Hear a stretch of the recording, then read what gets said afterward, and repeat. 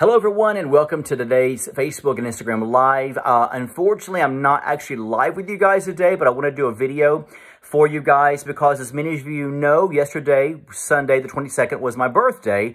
And I really, first of all, want to take a moment to say thank you so much to all of you guys who donated, who got the email blast and donated from our, to our website to just bless me with donations for my birthday. You don't know how much it means to me. You know, when people say they love you, I always say, love comes with action. Love comes with a sacrifice. And that's what we do here at the ministry as well. Because if we love somebody, we want to go the extra mile for them. So thank you for all you guys who truly do love me and who really went the extra mile to be able to bless me with, financially. It just means the world to me. So I so honor that. Also, let me say this to you guys today, and that is the fact that happy Monday. I'm going to talk to you guys about, for a couple of minutes, something that God spoke to me about earlier today in my prayer time that has really meant a lot to me, and that is finding your place. Now, let me say this to you guys. The book of the month this month was actually the book that's called Why Are Things Not Working For Me, as you guys know. However, I feel like that we're near towards the end of the month, and God just spoke to me really strong and said, I want you to talk about people finding themselves in this season, because here we are in January, in the first of, the new year, 2023, and you want to be able to find where you are, find who you are, find where you belong. And that's one of the things I want to bring to you guys today for a couple of minutes, and that's coming from this combo set I did a while back called Finding Your Place. You have a great, good-sized book with this, and then you have Where Are You? Powerful study guide, and then the other workbook, which is called Finding Your Place in a World Around You. Now, these, Pamela will put up the link here for us, and these actually can only be purchased in a combo, study guide, workbook, and a book, because I wanted to be able to target something for people to be able to find themselves in this season. And sometimes people say, I'm hidden in Christ, or I know where I live in Michigan, that's where I belong. We're not talking about a geographical located place, we're talking about in the spirit realm, knowing where you are, who you are, what you have to offer, and what it is you are here to receive. Very important. So it's not just about, hey, here I am. It's also about what you know you're giving and what you know you should be receiving. And that's equally the same, leveraging those out to know what you're putting out and what you need to receive. Because if not, you're going to receive anything from, as the old saying is, every Tom, Dick, and Harry, coming your way, because of the fact you want to be able to, just receive, but you need to know what you're supposed to be receiving. And so it's very important. So I'm going to talk to you guys today a little bit about this, and I'm really highly encourage each one of you, click on the link, Finding Your Place combo, or you can go to the website, as you know, identitynetwork.net, and you can also just put in Finding Your Place combo, 4 words, Finding Your Place combo, and it'll pull it up automatically. You can download these 3 books as PDF files in seconds, or you can order these 3 from the website as paperbacks, and I can be glad to autograph them for you, since I will be home this afternoon, Monday afternoon, from my retreat that I'm doing this past weekend, because I wanted to be able to get away from my birthday and just refresh myself, center myself and find myself and be able to spend time with the Lord. So with that said, let's talk a couple minutes about some things about finding yourself. One of the things I like to reflect on is this, is visualizing what kind of perfect lifestyle you're looking for. Now, when I say that, people say, well, that sounds like just more hocus pocus of what I want. No, it's not. You've got to begin to visualize certain aspects of where you feel as if you belong and what type of lifestyle, and that way you can see which one fits you, which one's carrying out fruit with it, which one is taking you from glory to glory, which means as you visualize a vision, if it's not the right vision, you'll stop it right there. You won't see yourself progressing further into that vision, right? If it's God's vision, you'll find yourself where, this will lead you to that, and this will lead you to something else, and you'll find yourself sort of visualizing in the sense of God's vision taking you further and deeper, right? Because it's here to bear forth fruit. And so it's going to take you deeper to bear forth more fruit and more fruit. So what you're seeing is either what you're going to become in your becoming process, or what you're seeing will stop right there and you won't become it. You'll just see it in your being moment and not see a progressiveness of it, right? Another point I want to bring to you about finding yourself is something very important, and I'll do a teaching on this even to add to it a little bit more down the road. And that is learning to reflect on your relationships. Finding yourself is part of the reflection process of yourself in the mirror, yourself to yourself, and also the reflections of people. You know, when we think about law of attraction, which is very biblical, and you think of like attracts like. So you're going to attract people into your world that are just like you. Some people say, I got so many, you know, dysfunctional people around me. Well, it's because it's trying to attract, it's attracting from your dysfunctionality in you that maybe you're not aware of, consciously or unconsciously. But you got to remember, you attract things into your life of what you really are inside. And so sometimes it's helpful to say, if I'm surrounding myself by people that are dysfunctional or users or abusers, what that's doing is it's trying to reflect something within you that you've hidden, that God wants you to be able to awaken to say, wait a minute, wow, that did happen to me, and it altered my ego, it altered my lifestyle, it altered my personality, and never realizing I am that same thing. And so it awakens things in you, right? So you need to reflect on relationships to say, are my relationships healthy? If they're healthy, it's a good relationship, a good reflection on me. Are my, relationships unhealthy? Are they abusive? Are they takers? Are they givers? Are they drainers? Because these type of relationships, can alter you into a place of saying, what's wrong with me? Or what's wrong with them? Why are they doing this around me? Why are they, so draining to me all the time? And then you won't awaken to your own dysfunctionality inside of your heart that is hidden. Because let's just face it, God knows us better than we know ourselves. And sometimes, most of the time, every one of us has deceived ourselves.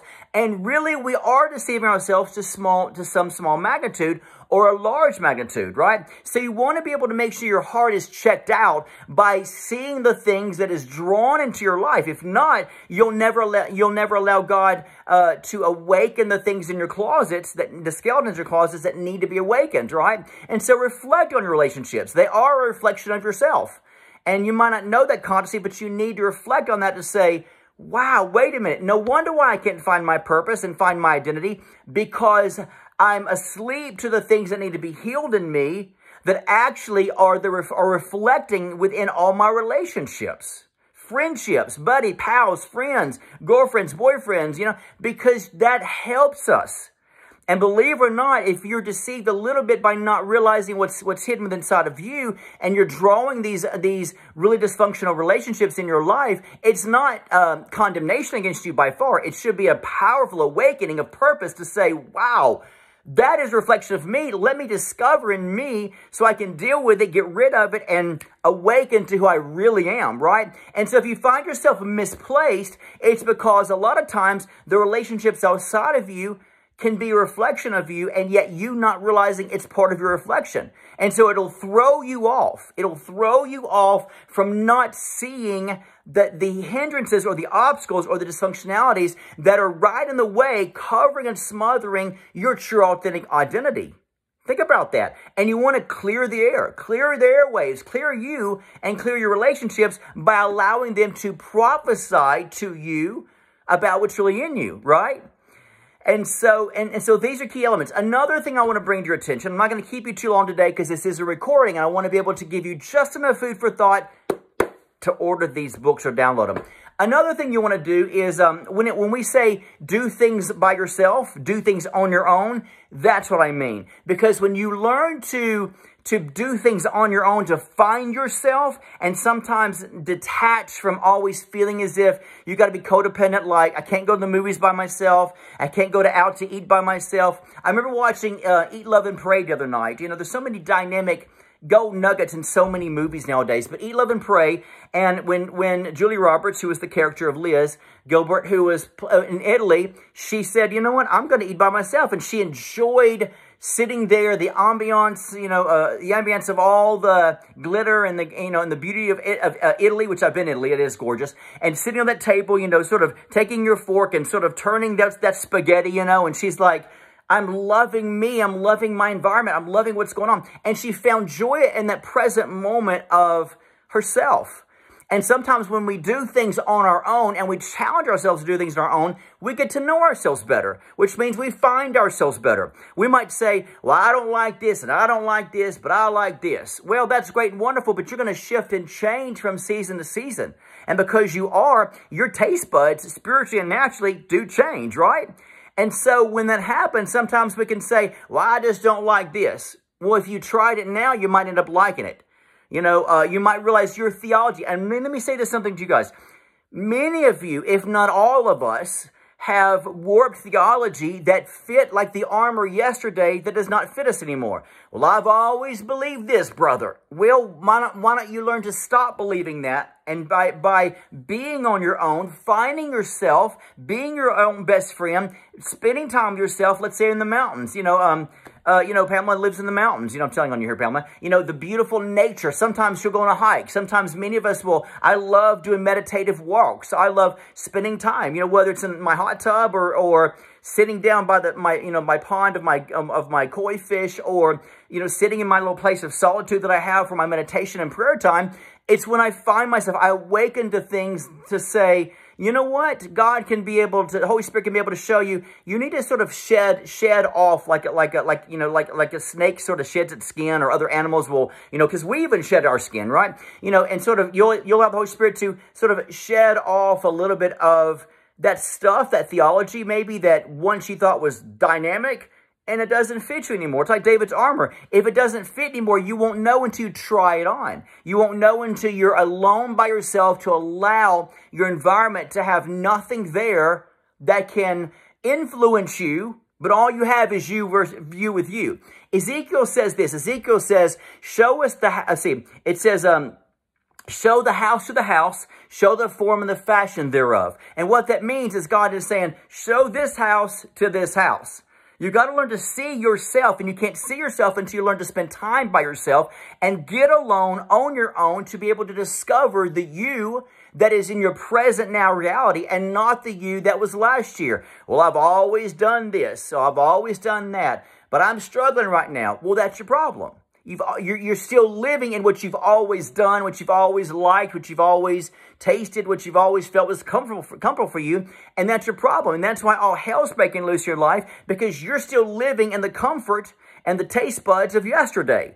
But if naturally my skin sheds, if naturally this proven scientifically that the lining of my stomach, actually I get a new lining every couple of years, if it's known that my taste buds will change from decade to decade or year to year, if it's known that my skin will grow, and unfortunately sort of shed and grow and get a little bigger. Can I get an amen for everybody? You know, knowing all that stuff, how much more is all of this prophesying to the inside of us that says, I'm in dire need of change and upgrading to this moment, but you're not allowing me to. But while everything else is shifting and changing and evolving, you're not allowing your inner man to evolve into a newness of theology, a newness of maybe new doctrines you need to be able to adhere to and chunk out the other ones. You've got to learn to begin to surrender and give yourself over to find you, the real you in the now moment, and shed everything else that you feel like has been working for you. Well, I won't change this, brother. Well, that's why when all hell breaks loose in your life, it's not going to change for you, because you're not willing to change and adapt to a new level God wants to take you to, right? So you're going to have to begin to understand the power to surrender. I'm surrendering to new theology, God. I don't care what you show me, God. You know, if it's contrary, if it's opposite, or if it's flowing with something I believe, I don't care. I don't worship with, let me tell you something about Jeremy. Jeremy does not worship his theology at all. I don't care. I don't give two hoots about this kind of doctrinal, traditional stuff at all. If God tells me and I see it, you know what? I'm running into it, because God's word will not return back to him void. It'll wait on me to awaken out of my stubbornness to say, are you going to take me up? Or are you going to continue to spiral down, and life gets worse? You get depressed, you know, you get sick, you get diseased, you get unhappy, all hell's breaking loose, and you're praying and praying and praying, God help me, God help me. And God's like, I can't. There's a stubborn mindset you have. You refuse to surrender and allow the power of the kingdom to just get you into this ebbing flow of receiving what is now being downloaded into you that you're refusing to be downloaded into you, right? And so that's where you have to begin to get on your own, find you, discover you, talk to yourself. I mean, you know, I talk to the Lord, I talk to myself. Hey, Jeremy, you know what? Today, you're feeling really good today. Today, you're going to remain healthy. Today, Jeremy, I just love who you are. I love who you're becoming. And I talk to myself, right? You know, the old saying is true. Maybe you won't answer yourself, but maybe sometimes your spirit man needs to answer you to say, hey, while you're talking to me, let me share something with you. I've been wanting to share with you. The Holy Spirit's been downloading in me, you know?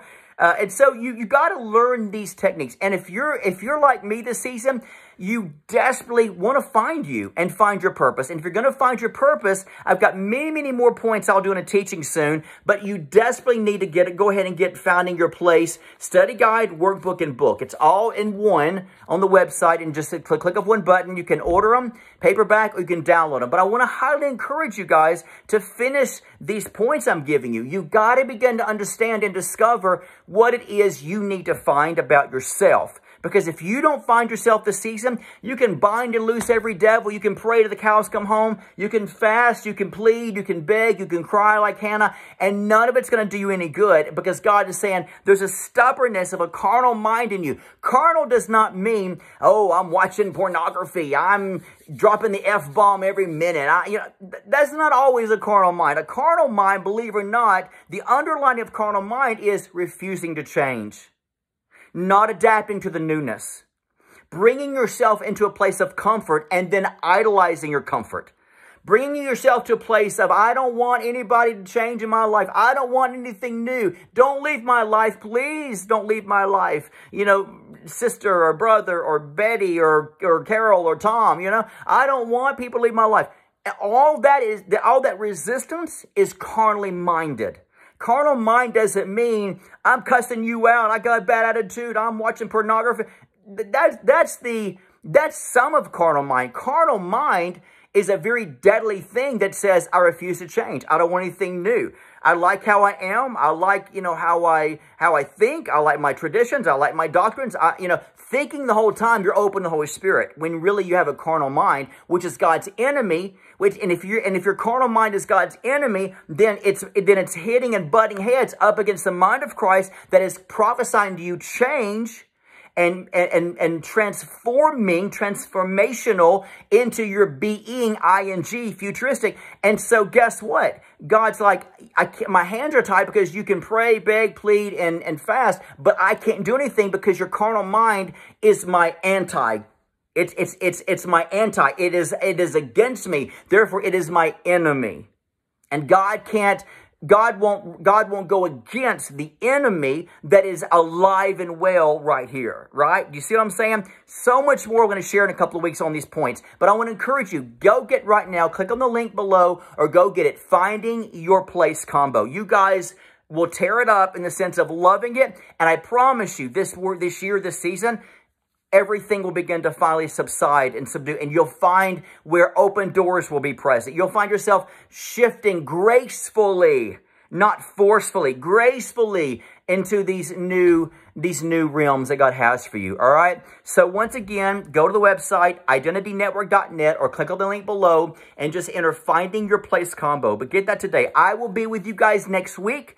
And I love every one of you. You guys are amazing. Have a wonderful, blessed, powerful day. And by the way, next Wednesday, let me see this date real quick. I know Pamela's going to post this. Next Wednesday, the 25th, January 25th at 6 p.m. Central Time, we will do our other prophetic live event on Instagram and Facebook. You want to be part of that, all right? So write that put on your calendar. If you have an iPhone, Android, put it on your calendar and go ahead and mark it for like a couple of hours notice to where you'll get the notification 2 hours before I start, all right? I love every one of you. Finding Your Place combo, get it now if you want a good season, all right? If you're tired of going through hell, get this series, all right? Love every one of you, and I'll see you soon.